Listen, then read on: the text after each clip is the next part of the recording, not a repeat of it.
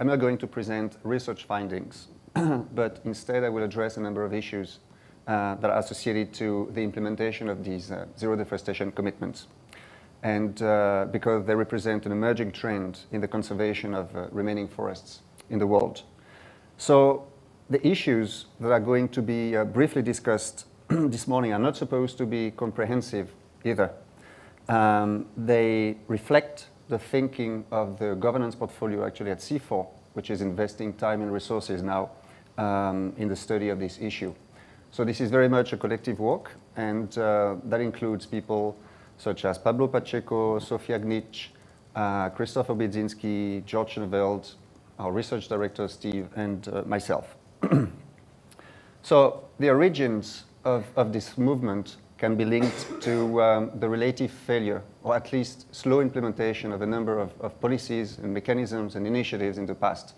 You can think about REDD, you can think about FLECT processes, the establishment of protected areas, a number of certification standards, and others. The origins are also linked to the rise in agricultural commodities production as a major cause of deforestation in the tropics. And the origins can also be linked to a very high, or actually an increased intensity of campaigns by NGOs against major corporations in order to change their practices on the ground. So to make a long story short, as an introduction, I would say that the private sector is now seen as the most effective target to reduce deforestation right away, as companies make these decisions on the ground, and they are easy targets of campaigns that affect their image among consumers. And so this is a very specific characteristic for this movement. And as targeted companies include processors, traders, retailers, consumer good manufacturers, beside producers, of course. These commitments are also commonly referred to as deforestation-free supply chains, because it's all about cleaning these supply chains. So there's been commitments now for a few years. You may remember Nestle, that was one of the first in 2010. But these commitments have clearly increased in intensity over the past 2 years. And it's important to also mention the New York Declaration on Forests that was signed in September 2014, last year. And it can be seen as more or less a breakthrough with the signatures of the major groups, but also governments and NGOs and other stakeholders. So according to this declaration, the objective is to cut natural forest loss in half by 2020 and to end it by 2030. And since that time, there's been literally an avalanche of commitments. So Indonesia, that I'm going to study today, has been at the forefront of this movement with 2 sectors primarily involved, oil palm and pulp and paper. These 2 sectors have been historically, traditionally involved, associated, I would say, to large-scale deforestation to give way to the establishment of oil palm plantations or pulpwood plantations to supply the mills. These commitments have multiplied impressively recently, but still a number of issues have to be addressed to make sure that these commitments are sustainable, equitable, and I would say even effective, which is not demonstrated yet. So the scope of these commitments is important, and we observe clearly a tendency to move beyond zero deforestation in order to include peatland management, but also conflicts with local populations. So it would be misleading to think of these commitments, of this movement, as only concerned by the sourcing of crops or fiber from deforestation-free areas. Yet, as this remains actually the core of these commitments, it is also useful to note that zero gross deforestation is usually considered and applied as opposed to zero net or zero illegal deforestation. It means in practice that the compensation of forest conversion somewhere by reforestation elsewhere is usually not permitted as part of these commitments. The question of definitions is of course also central, Indeed, stopping deforestation implies to define what is a forest, which in turn requires to have the tools to identify these forests for conservation. There is a multitude of potential definitions of forests, depending on your perspectives. It could be biodiversity, it could be density of tree cover, and so on and so forth. But for these commitments, two tools have been primarily used to identify what we call no-go areas that won't be converted. These two tools are high conservation value, HCV, and high carbon stock, HCS. So with regards HCV, it looks at the range of values in terms of biophysical, but also cultural aspects, along with environmental services, and also interactions between ecosystems. High carbon stock, HCS, on the other hand, looks more specifically at biomass per hectare, and it was more recently designed as part of the commitments and discussions around mitigation of climate change. So in that case, the measurement of biomass is used as a proxy for the condition of the forest cover. It is important also to note that these tools are evolving very rapidly. They are modified, they are refined, and the way forward seems to be actually a combination of both in order to be as comprehensive as possible in how you identify forests. So although the movement is based on the assumption that the private sector makes commitments for its own sourcing of crops and fiber, we see a future for greater involvement of the public sector, as corporate commitments in practice can hardly stand alone. We observe in Indonesia, unfortunately, that a number of companies have faced resistance by the government in the implementation of their commitments. In particular, problems were identified with oil palm concessions, oil palm plantations concessions, where the areas, when the areas set aside based on HCV or HCS assessments were subsequently removed from the concession and reallocated to other companies for further conversion. It can also happen that when the completion of these assessments is too long, that concession licenses are eventually withdrawn and reallocated to other companies as well. So for these reasons, it seems obvious that the movement will have to move to what we call more hybrid forms of governance with the support of governments. For instance, in order to solve social conflicts with appropriate law enforcement and the identification of legitimate versus abusive claims to land. This cooperation between public and private could also translate into more jurisdictional approaches at the district or provincial level, as was attempted by RADD as well.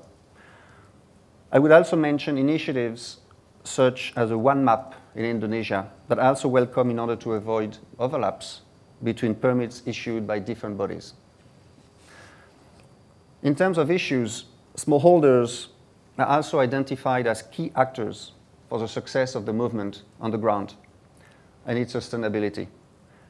Indeed, there are risks that pledgers occupy very large areas of land and that decisions to set aside forested areas while cultivating the rest lead to very restricted access to land by smallholders. In other words, occupation of land by the big groups. This risk is intensified and, in Indonesia and for the oil palm sector because of the multitude of land claims associated to uncertain land tenure and because the smallholders actually represent an extraordinarily dynamic sector with a great variety of actors with different characteristics. In addition, with an increasing share of the private companies committing to zero deforestation, there is a risk that smallholders suffer from restricted access to markets, but also to processing units, which is something we label as market fragmentation. Therefore, they have to be involved in a way or another, and the future efforts might have to focus on how to make smallholders eligible to these deforestation-free supply chains. Legacy is another key issue and can be understood as the fact that many committing companies have been involved in environmental destruction and abuse of people's rights in the past. So that they might have to go beyond these zero deforestation commitments and in the future. They might have to go beyond simply stopping deforestation and violating the rights of people. So this, in practice, can translate in several ways, including the restitution of land to communities or into additional investments in forest restoration. We can actually already observe a number of efforts made by the main pulp and paper groups to move to a landscape approach with concrete investments in the system of ecosystem restoration concessions in Indonesia. And these should probably be encouraged. So these are just some prominent issues that CIFOR is interested in for further examination. We're working here on living material, and this is work in progress. We don't know exactly yet about the actual outcomes of this movement. So to summarize very briefly, we actually see great potential in the emergence of this movement for concrete, that's important, and sizable action against deforestation in key countries like Indonesia, but it could be also Brazil. But there are also a range of risks, especially with respect to smallholders, and also the necessity to rely on the support by the governments to be truly effective and sustainable. So the way forward, one of the ways forward, might also be a consolidation of standards. There's been a proliferation of commitments and standards, and a united industry, government, and civil society front, as well as a more inclusive mechanism to ensure more growers can participate. And I will stop here. Thank you, Steve. Thank you, Romain, for those comments and observations. So we've got some time now for questions and comments from colleagues.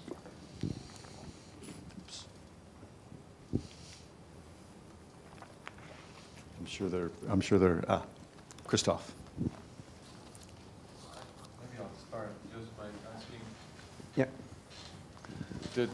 The last point, one of the last points you made about possible solutions, the united front of private sector and the government. Could you maybe just elaborate what do you have in mind exactly? What kind of united front? What would that be? Is it some kind of fora or what does this involve? What is this united front? So, well, yeah, I think it can take different forms, actually. When I mentioned very briefly the possibility to have, for instance, jurisdictional approaches, that would be a way to actually have the private companies, but also the government or the subnational, actually, authorities, working together in order to define some areas that would be free of deforestation. The problem is, what we see now is that you have a multitude, you have a multiplication, actually, of these commitments that go in many different directions by all of these private companies. And even worse, I mean, these companies operate at different levels. They could be producers, but I mean, the innovation is that many of these companies are not producers. They are traders, they are retailers, which is actually a way to include more actors. So the problem is you have different definitions, you have different standards, you have different kinds of commitments with different kinds of starting dates, methodologies to identify forests and everything. So that having something done at the jurisdiction level with the implication of the authorities might actually be the way forward and a way to give even more credibility and effectiveness to the movement in practice. So the government, in order to be involved in this movement, will have to show willingness to participate. And that might depend on the countries, but as we look at Indonesia today, it looks like the problem is you may have conflicting objectives, actually, between the government and these companies. The thing is, these commitments actually go beyond the legal framework, the regulations. This is a point. And so there are potential conflicts between the laws and the objectives of the government in terms of development and the strategies by the company in order to save their reputation, in order to respond to these campaigns. So in order to deal with that and to solve these potential conflicts, I think that all of these actors have to actually sit together and work out solutions together. And that might be done at the jurisdictional level. It's a possibility. Okay. Yeah. Other comments and questions? Fanta? Thank you so much for your presentation.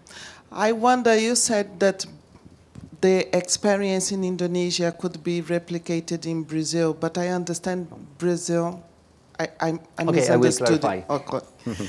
And I wonder, because Brazil didn't sign the declaration in New York, and also I would like to know what do you think about Brazil's position not to sign the declaration? Okay, yeah.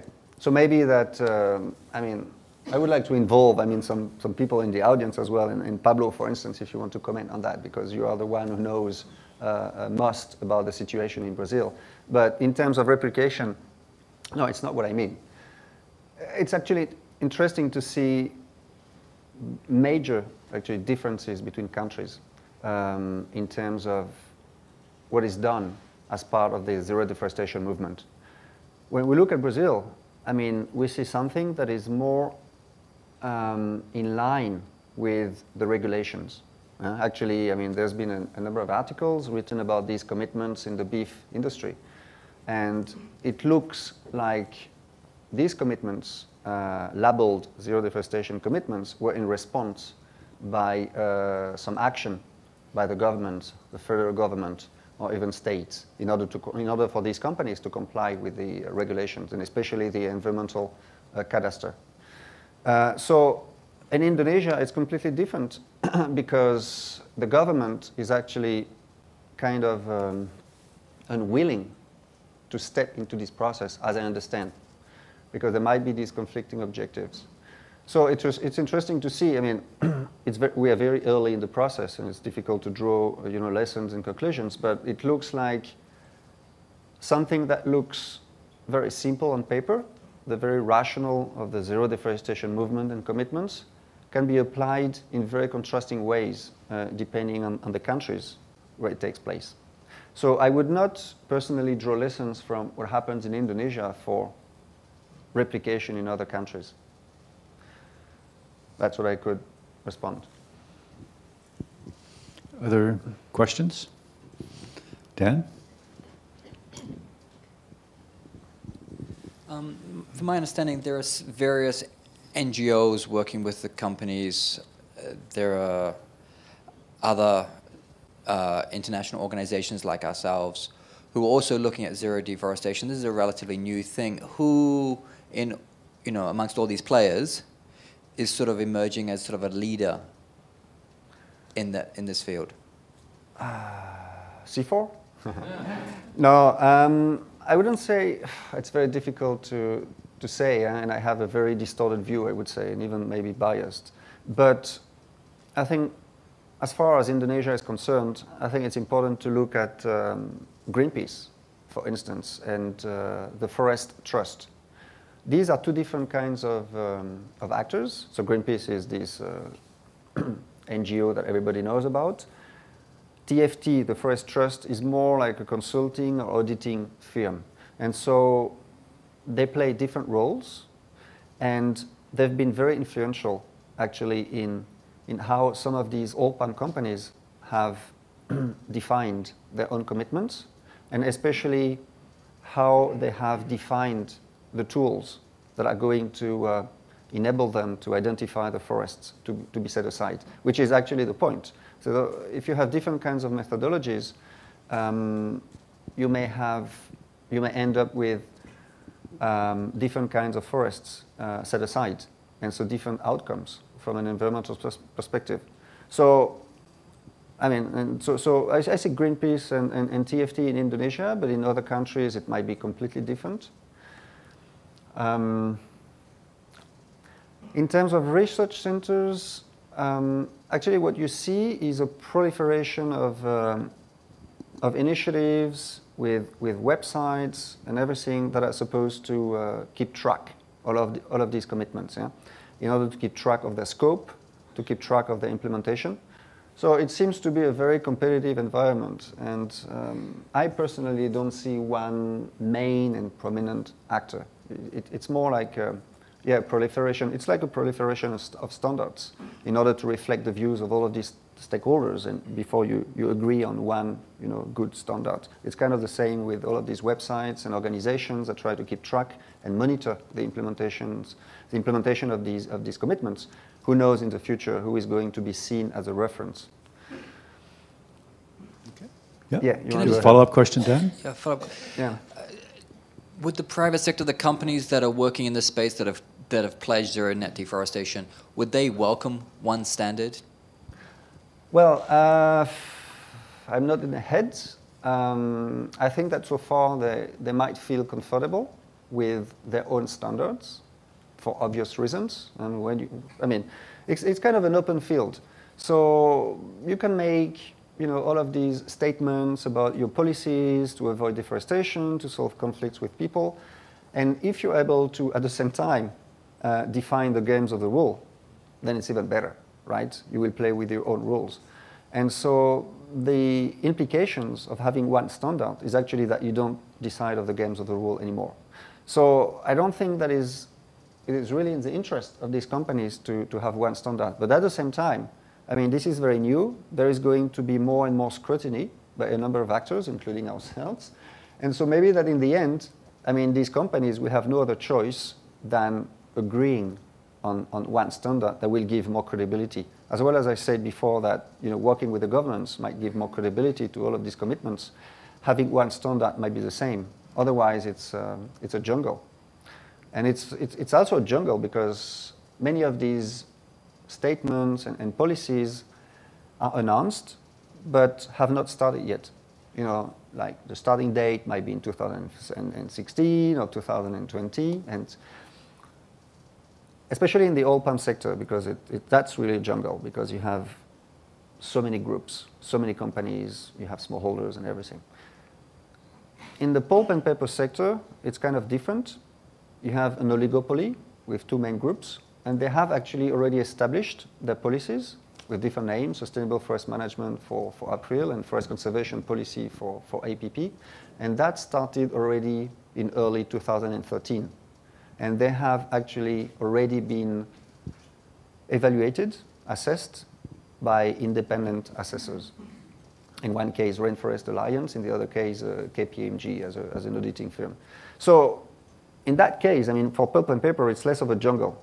It's really easier. But at the same time, they don't want to have their common policy. They don't want to have their common standards, because it's kind of a race. It's a race in terms of communication as well. But I don't know about the future. Maybe they won't have a choice. Can we take one more question? Pablo. Romain, you mentioned something, but I would like to ask you about if you can elaborate a bit more about the indirect effects of these commitments that can be indirect. Well, the direct effect seems to be obvious, but the indirect seems to be less obvious. Like, for example, leakage effects, segmentations of value chains, changes in the capacity to compete of these different groups. So if you can elaborate a bit more on that. So, well, you named it. So leakage, for instance. So to make it clear, I think once again, because I think it's important to understand that potential loophole in this movement, it's about supply chains, and it's about all of these individual companies and everything. So that leakage is actually an obvious risk. You have a number of companies that commit. They make sure that they source their fiber or their crops from deforestation-free areas, but it might actually, displace, or it might displace a problem to other areas. So that's kind of obvious, but that's something that is quite similar with, I would say, with RADD, but at a different level. If you assume that RADD is applied at a country level, you might have leakage with displacement of activity in other countries. In the case of zero deforestation commitments, you may have leakage and displacement of activities just to other areas. And that's something that was illustrated by the examples of these oil palm plantations that undertaken these assessments and decided to set aside a number of areas, but then the licenses were withdrawn, or the set aside areas were just withdrawn from these concessions, removed from these concessions and relocated. So leakage is an obvious problem. At the same time, so if you look at pulp and paper, I mean, as almost all of the sector is involved, is included, and actually has committed, leakage is less of a problem because they just control the entire estate. In the case of oil palm, it's more worrying. It's a more tangible threat indeed. But at the point of having actually commitments at the level of traders, I think that you have about, if I remember well, like in Indonesia, 96 or, I mean, almost all of global trade of palm oil production in Indonesia is covered by these commitments. So actually, what is not covered is just production for domestic consumption, for domestic markets. And this might represent about 20 to 30% of the production. So indeed, there is a risk of leakage for that.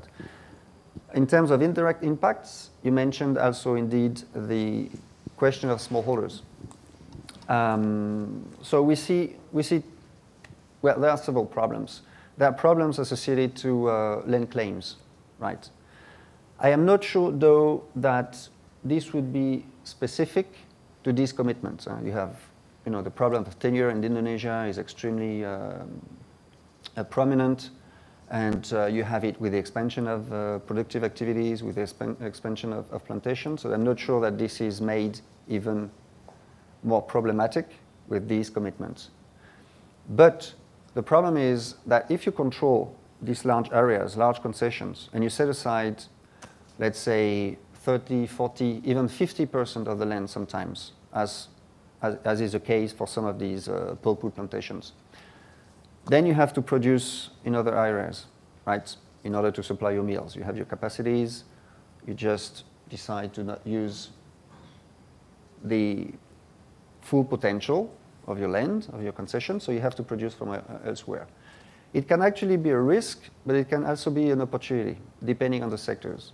In the case of oil palm, I guess it would be a risk, because then you have to apply to other land to get permits and to develop your plantations, and then you end up with increased pressure towards smallholders that who have a restricted access to land. In the case of the pulp and paper sector, I would almost actually see that as an opportunity, because you already have the systems in place, you already have the regulations in place for smallholders to get access to the forest estate in order to establish their own plantations. So that in the end, if the main groups want to increase the capacities, processing capacities, and need to access to other sources of fiber, they might have to rely actually on these smallholders that might benefit from support from the government, at least in terms of rights, new rights to the land, usually use rights for 35 years, or even incentives sometimes. So it's not actually very clear in terms of indirect impacts whether these are going to be purely negative, but also represent sometimes opportunities. Mm-hmm. It's very early, and it's very difficult to conclude on that. Yeah. So there's so much interest in what you're speaking to, Romain, that we're going to take at least two more questions. Bimbika and then Peter. Okay.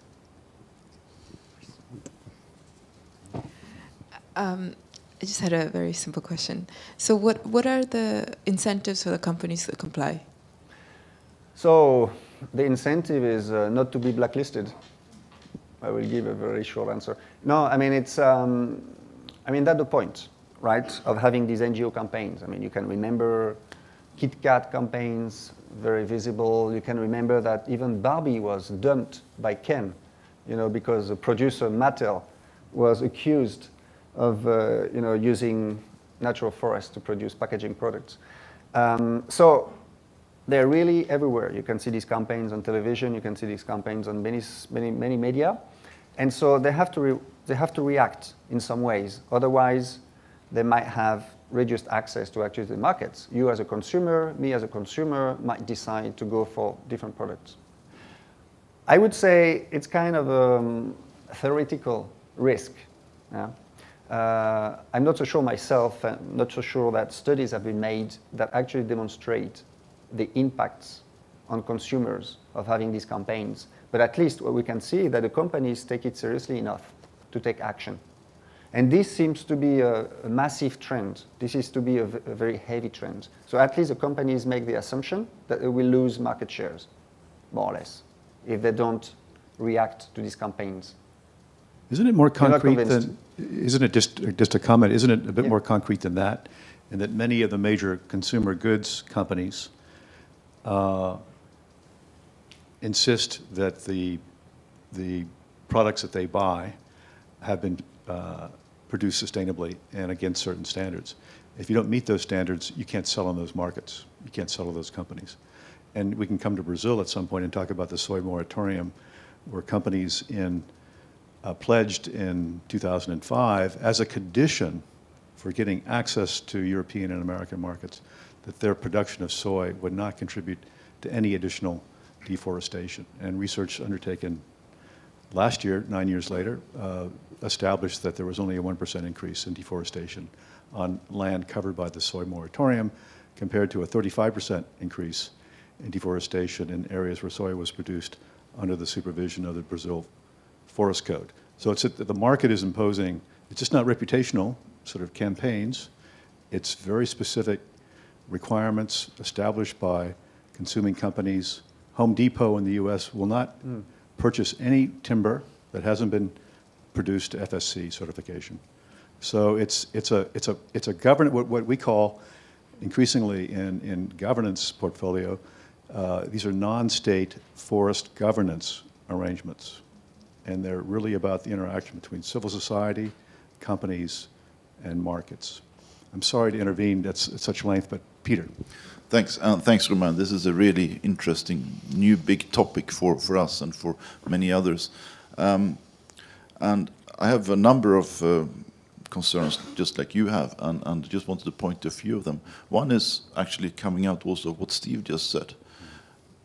What we're seeing is a tremendous new trend that, at least in some of the rich markets, goods should be sustainably sourced. That's good. And that's what's behind the New York Declaration, et cetera, et cetera. Everybody was holding hand and thinking this was a good idea. Problem is that sustainably sourced has been equaled to no deforestation, which means that as long as there is no deforestation, everything else is okay. That there is a clear danger that we're approaching that kind of situation.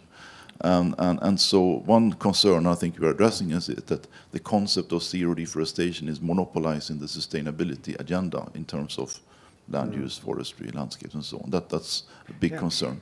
The second concern I have is that we're talking about zero deforestation oil palm, for example.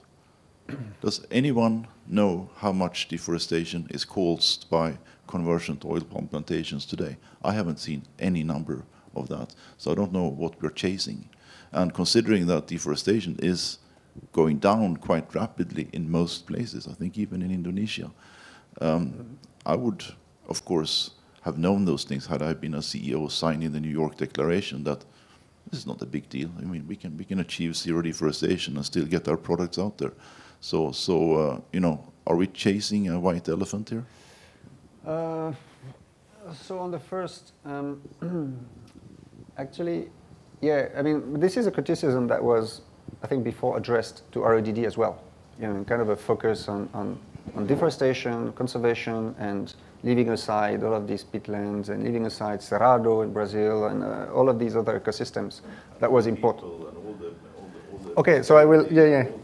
You're right, but I will go back to that. And so that's a problem, and that's actually, as I understand, but Pablo might confirm or infirm, that's why Brazil was not signatory, actually, to the New York Declaration last year, because they didn't want their development agenda to be preempted by these zero deforestation commitments. They thought it's wiser actually to be able to do land use planning for development at the national level, and then still keep the options to convert some pieces of forest into something else, because indeed. So I think maybe that's more or less your concern. And then on the social side, on the peatland management side, I would actually emphasize that these commitments actually go beyond pure conservation. And they have to deal with social conflicts. And as part of many of these commitments, companies have to undertake to apply the free and prior informed consent methods in order to make sure that people who live in the areas are aware of the development and agree to the objectives. So, and you also have these policies labeled no deforestation, no peat, no deforestation, no peat, no exploitation. And that, in that case, that involves labor rights and everything. So I wouldn't say really that these commitments are just about conservation. Yeah? They might go beyond. And they might go beyond even more in the future because of the pressures by the NGOs. We had these forest dialogue, the forest dialogue recently in Riau, and range of stakeholders, many, about 30 of them, NGOs, firms, and everything. And social issues were really at the center, I would say, of these discussions. Sometimes even more than deforestation. Your second point was? What are we chasing? Yeah, so no, I'm not sure that this is a ghost that we're chasing, or a white elephant. No, I think that oil palm is, as I understand, yeah, there's been studies about the development of oil palm in Indonesia, and clearly it is a threat, as I understand. Yeah, I don't have the figures, maybe Christoph has, but I think it's a real threat that is worth being addressed. And then you have the question of companies. Yeah. Sorry, I have to clarify my question then, Okay, because obviously expansion of oil palm has been in forest land. But looking forward, is anyone looking at this? How much is it? How much are we talking about? Yeah, okay. You don't have the figures. Who has the figures? No, I don't have figures, but what we see as part of our project, when interacting with local governments at the district or provincial levels and the companies, I mean, actually most of the licenses, if not all of the licenses for agricultural development on the forest estate are for oil palm. And we have this project in East Kalimantan with these Mahakam Ulu district, where you have like maybe 95% of forest cover. And all of the new licenses for agricultural development, right, are allocated to oil palm companies. And so, and people don't even ask the question. It's kind of obvious. There is some sort of craziness about it. And I think it's not going to stop. This is really maybe the major sector to address as long as deforestation is concerned. Pulp and paper, maybe we don't have time now to elaborate, but pulp and paper is, it's also understand just very briefly, yeah? Because I say that the two prominent sectors were oil palm and pulp and paper in Indonesia. They are completely different. They pose completely different challenges that can be addressed in different ways. Oil palm is actually, I would say, the major threat now. Pulp and paper has really tried to engage in a change of their practices, and the current capacities can actually be supplied more or less by existing plantations. So that the threat to natural forests is kind of limited with current conditions. And they also have more flexibility in terms of how they apply these commitments, because they are subject to these forestry laws, which is not the case of the oil palm sector, which is subject to different kinds of laws, which explains why the government, there is this Neglected Lands Act that was issued in 2010. And that's actually the legal basis for the government to remove part of these concessions that are set aside in oil palm concessions. That doesn't exist for pulpwood plantations. They have a requirement to develop up to 70% of the concessions for the plantations. And in many cases, they develop only 40, 50% of the concession. And no questions asked. Nobody complains at the government level about that. Another reason why it happens is that, contrary to what many people think, there is a lack of investment in the pulp and paper sector in Indonesia, especially in the timber plantations. And the government is actually struggling to have its own development objectives being achieved. You have about 10 million hectares of industrial timber plantation concessions in Indonesia and maybe 3 million hectares developed. And the government is just unable to change that.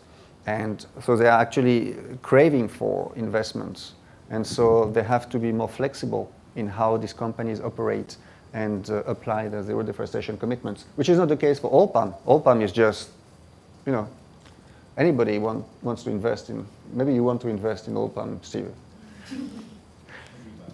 Okay, well, let's thank Romain for this very interesting discussion. Thank you.